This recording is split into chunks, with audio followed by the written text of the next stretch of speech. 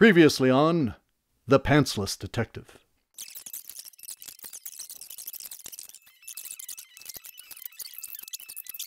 Yes, sir, Mr. Bruno. The Pantsless Detective, in color, in A Smitty's Ransom, Act 5, Lair upon Lair.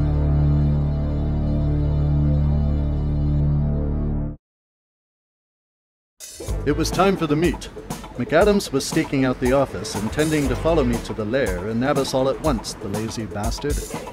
Temperance and I had other plans. Plans to leave McAdams and his minions confused and confounded. Like a dog without a bone, like a fish on a bicycle, like a vegan with meat sweats. Go check it out. We beat McAdams to the punch like a teen with the booze at junior prom. Are you sure this is the right place? No one's on guard.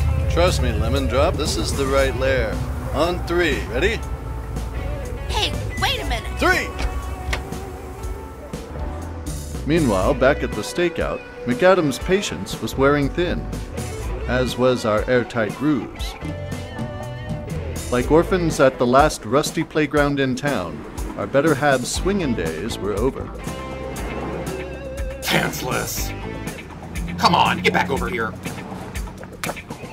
Just leave him. Just leave him. Come on, let's go.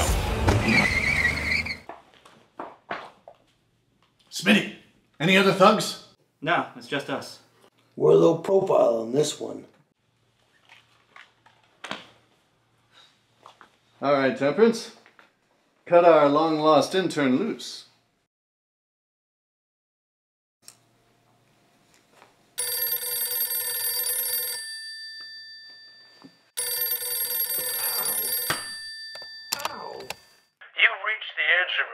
From Mr. Bruno's lair. I'm glued to a phone, and Pantsless and Smitty are getting away.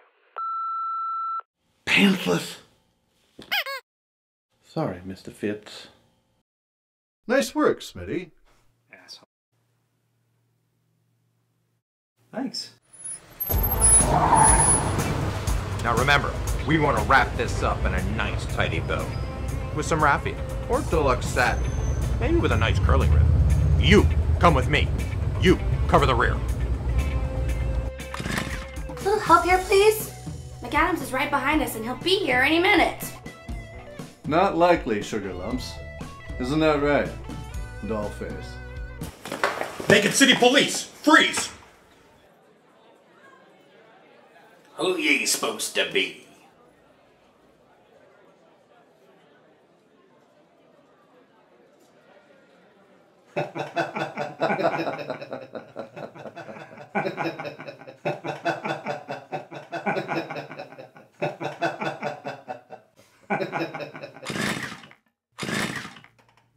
This isn't over.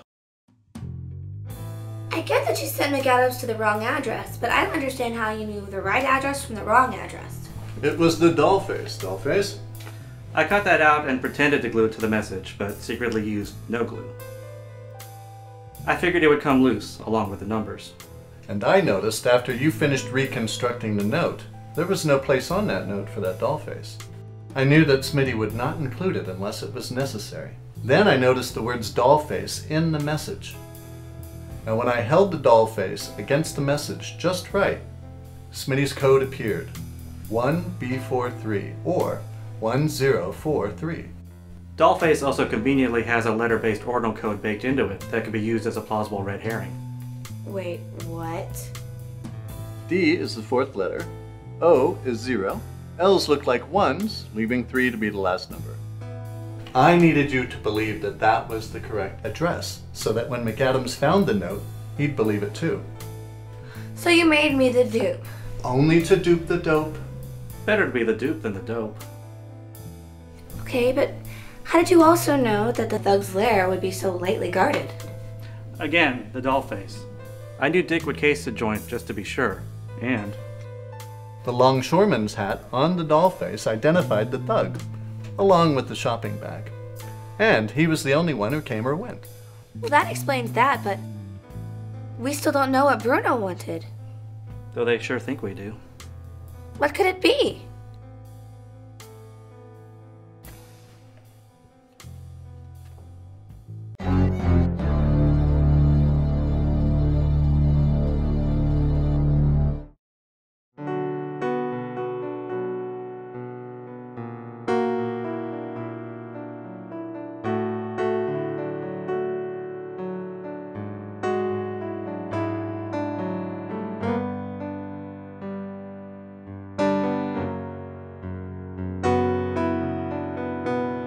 The Pantsless Detective will return in Season 3.